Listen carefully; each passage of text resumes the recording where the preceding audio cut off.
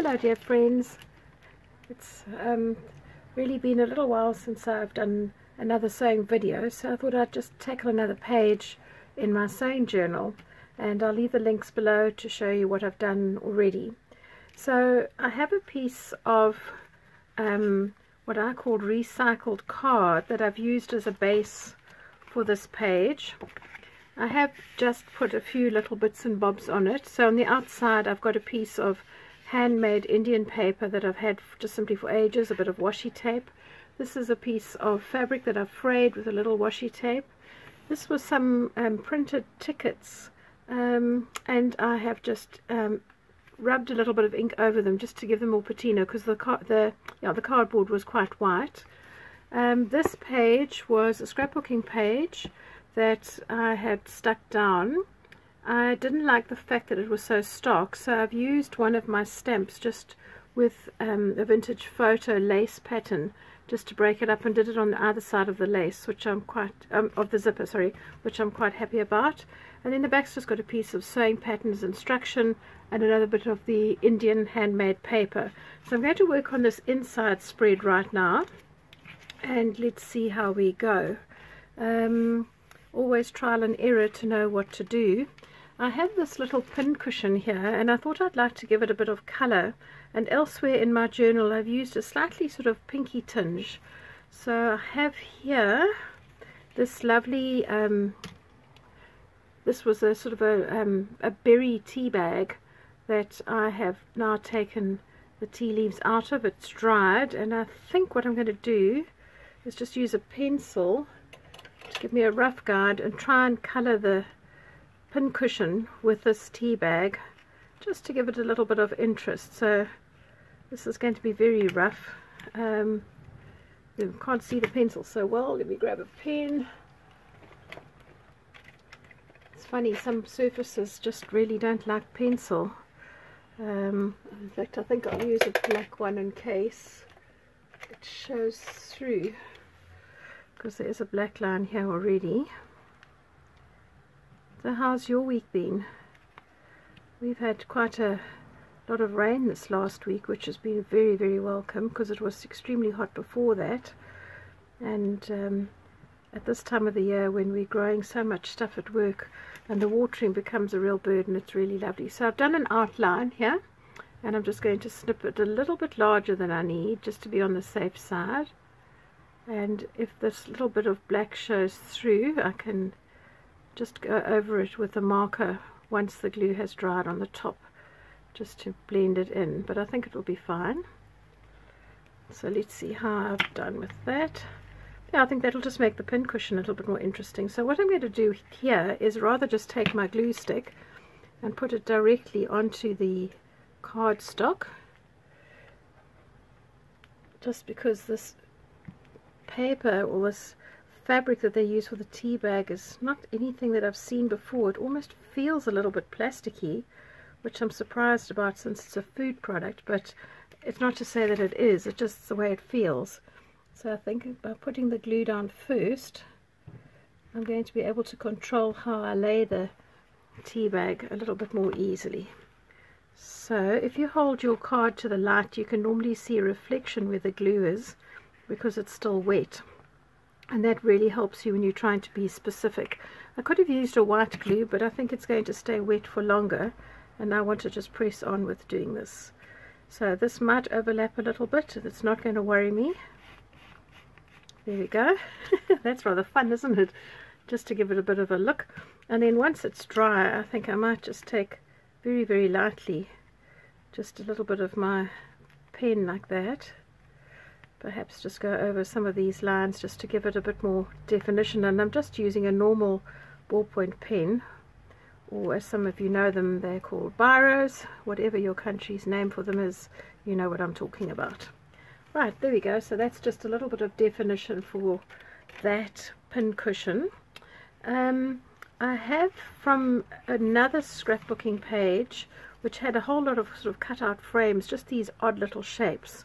And I think I'd like to break up these edges, so I have chosen, I think, was this the way I wanted to, yeah, I wanted to, yeah, this way.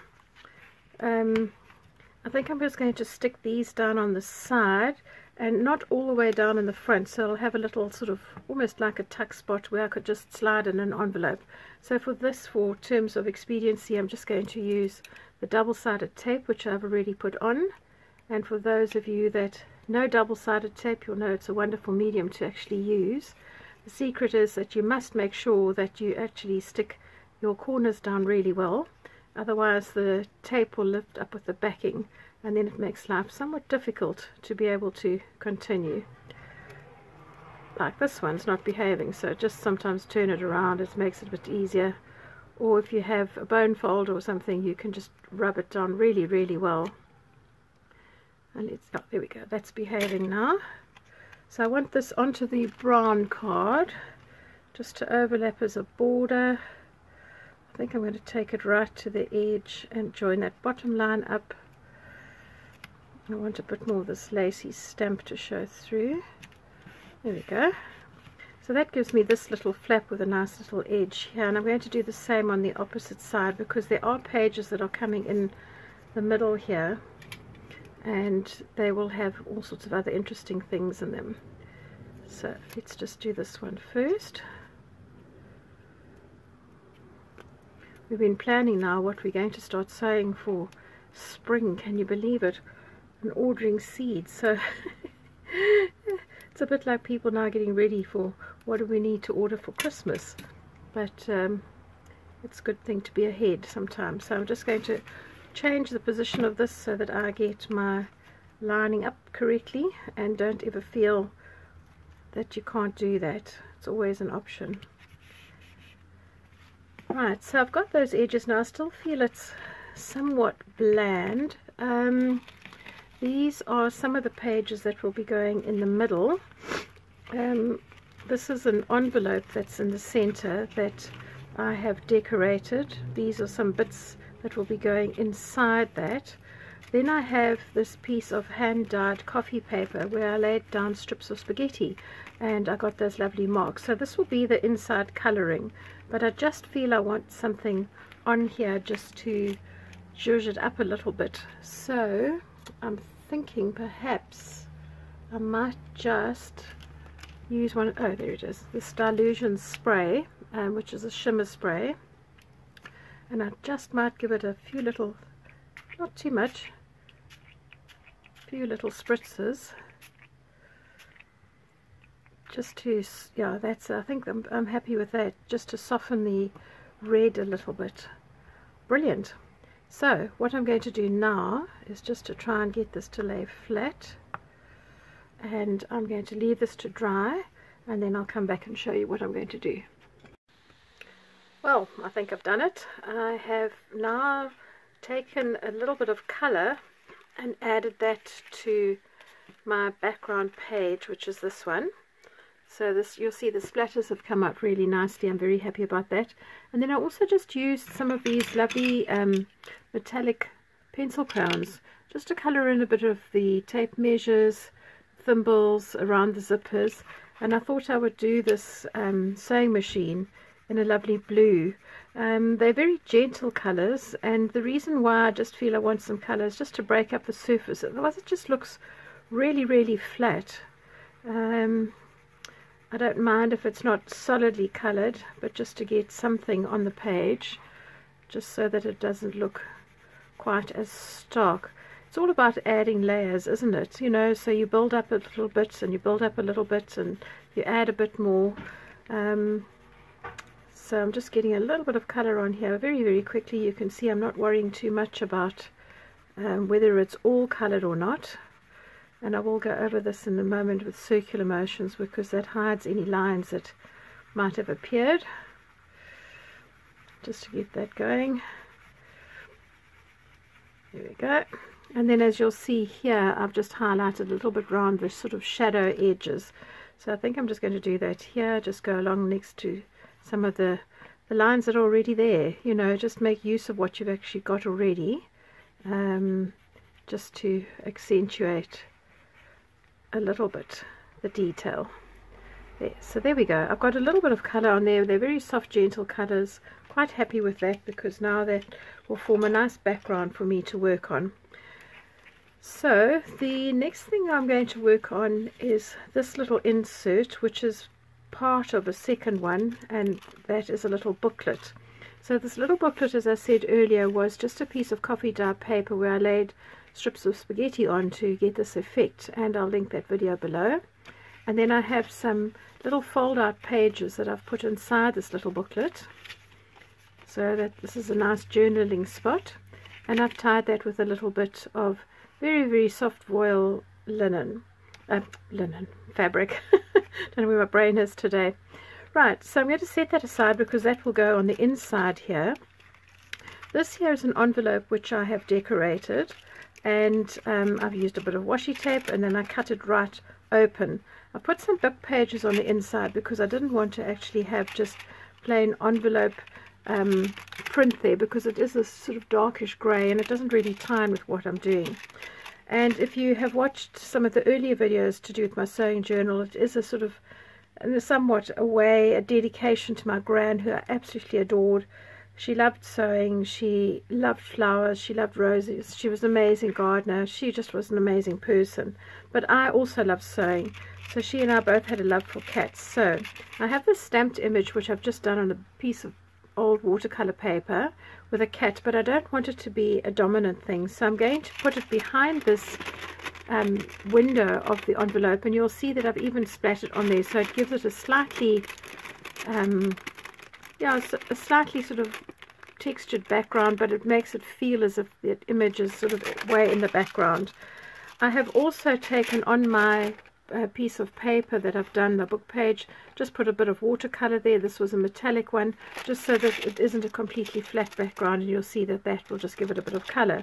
So the first thing I'm going to do is take off the double-sided tape and stick this to the inside of my window. And the reason why I've used the double-sided tape here is because I need to get this just right in my window, and the double-sided tape will pick up where I put it. So let me just remove this page for now. So if I'm laying this down fairly carefully, I need to catch the edges. I want it a bit more centered than that, so slightly down. There we go, that's great. So now I've got a little window here which I'm really happy about. I'm going to glue down the side of this way, so I've got a pocket from the top that I could slide something in from behind, and then I'm going to glue down just this edge so that I've got a tuck spot. So let me do that quickly. I'm going to just use a glue stick. I have folded this envelope over and glued it here nicely already. You want to make sure that your edges are really well sealed so that it does stick well. I often find when it gets to the fold here, sometimes we're a little short on glue, so I've just gone over that a bit. Right, so for this part now, I'm just going to fold this over and gently press it flat, like that, which is brilliant. Right, I'm going to need to give my little watercolor paper a bit of a bend, so I'm going to put my fingernail there just to get the line, fold it over, that's perfect. Right, so now I have my little tuck spot here at the top, and I have a little place where I can pop in a little journal, not this size, but at a later stage I will maybe make something bigger, but I had thought I might like to also put that there because it's got a nice piece of lace. So you've got plenty of options. Maybe a little bit of glue along this side here. Let me just run a bit here. I don't want too much because I want enough space to slide my things in. Right, there we go. So I've got a little tuck spot there. I've got my little journal with, I can put some notes into the middle. And now I want to decorate this outside cover here. So I think for this, I'm going to actually work with a little booklet that I've made. Sorry, I seem to have a lot on the table. So this, I've got a few little pages, and here these have just all been dyed with tea. And I have this hand decorated paper, which is just using dry brush strokes. I have done videos on these, and I'll link those below. But I had rather a nice find the other day. I was in IKEA, and I was trying to measure something, and my son said, oh look, here's some tape measures. These were all white, so I've just stained them with tea on both sides. I literally just took the tea bag out of the cup that I'd just used, and I think what I'm going to do is to wrap this around inside and out on the cover, so it gives it a bit of interest on the outside and the inside, and stick that down. So let me just measure how much I'm going to need here. If I do that to that edge, fold it, and then this will come across here. Just got to make sure that you're quite square when you do your fold so that you don't have an overlap that's ugly. Right, so I'm going to do to 18.5 inches. That, snip that off. And I love the marks I've got because it just dripped and I didn't have anywhere to hang it because I'm in a flat, I don't have washing lines as such. So I just hung it over the tap and I got these really lovely drippy marks. So very, very pleased with that.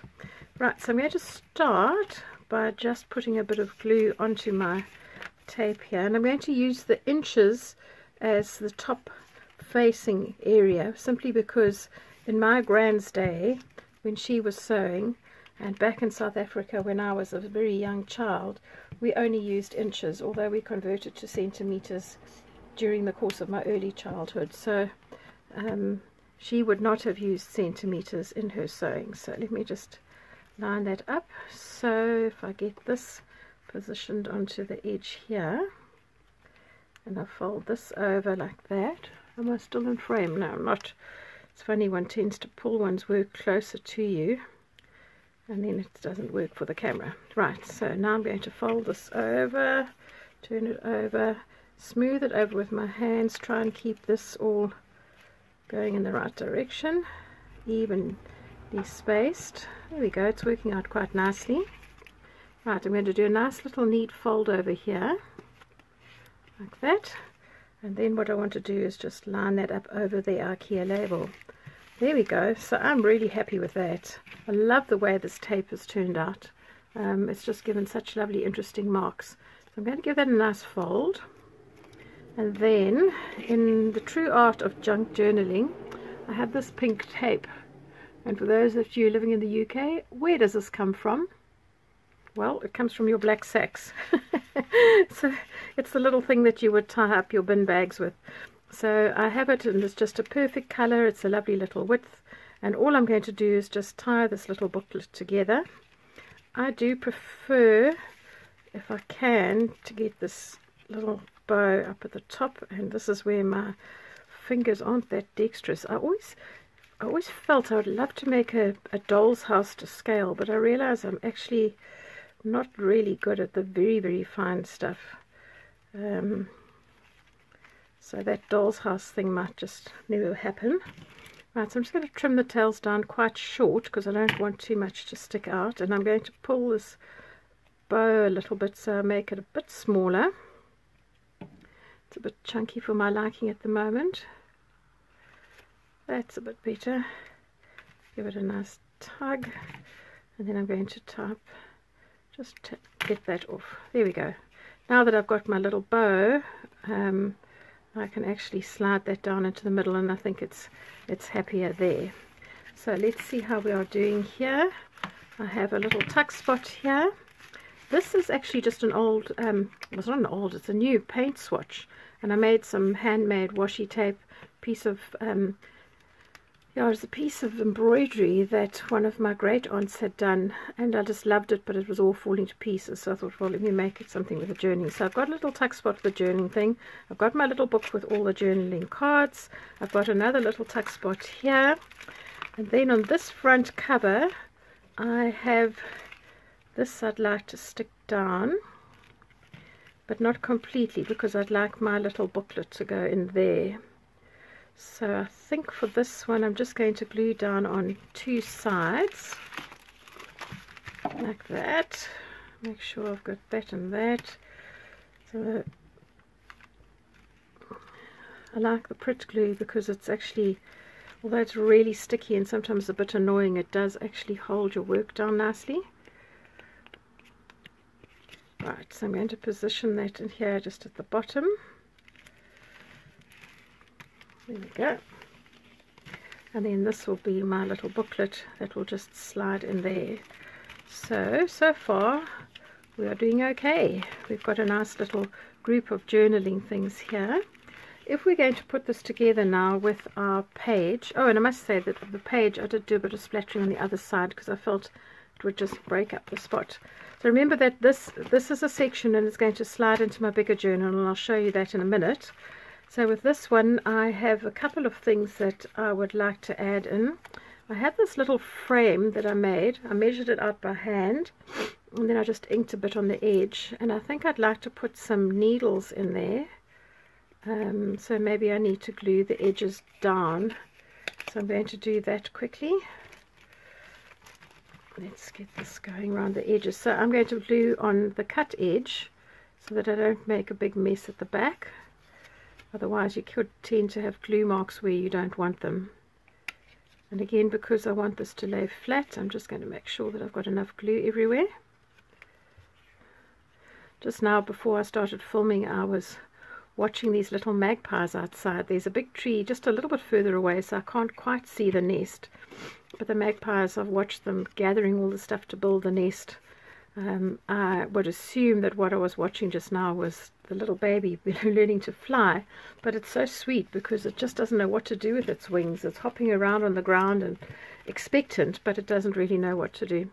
Right, so on the back of these little needles I've got some double-sided tape, and I'm going to just pop them into the frame here like that, and then I think that these would be quite nice as a little addition into that tuck spot. And then if I have a look over on this side, I have one of these file folder cards,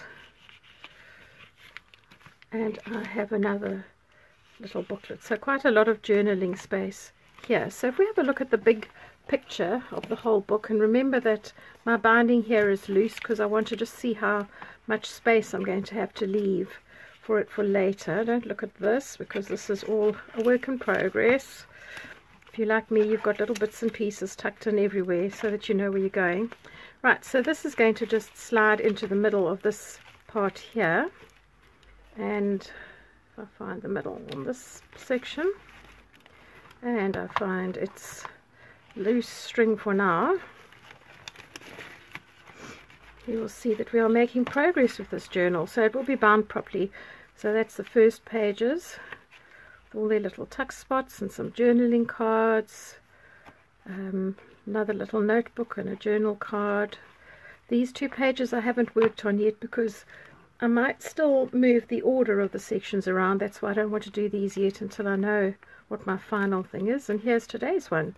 So we've got nice little notebooks, we've got reference to the tape measures which tie up with that. We've got another little notebook, another little journaling card, and a little notebook and a little file folder thing. So I hope you've enjoyed being with me. I hope you've got a few little ideas of things that you can do, and as you can see, this is already starting to be rather a fat journal. So hence me not binding it yet, because I don't want this to be too strained. I want to see what I need to do in terms of accommodating length on the spine. So thank you for joining me, and next time we'll tackle another section on this, and it's already plans in the making. Bye for now.